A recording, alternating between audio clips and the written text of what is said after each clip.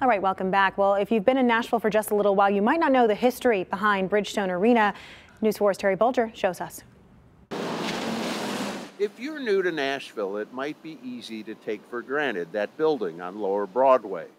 26 years ago, the biggest music acts in the world passed over the town called Music City and took their tours everywhere else.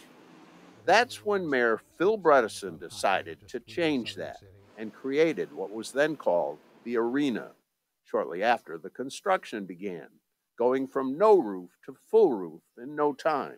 No longer is the city avoided by the musical stars. Taylor Swift, Billy Joel, Beyonce, and Paul McCartney have all played here, helping the Music City nickname still make sense. Here's Tanner Janot working in, sharp angle, they score!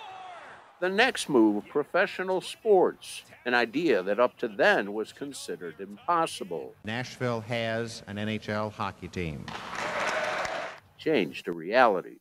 A fan vote and animal skeletal remains turned the team on the ice into the Predators, where names like Tutu, Okun, and Weber became a new part of the Nashville language, later updated to Forsberg, Pekka, and Josie.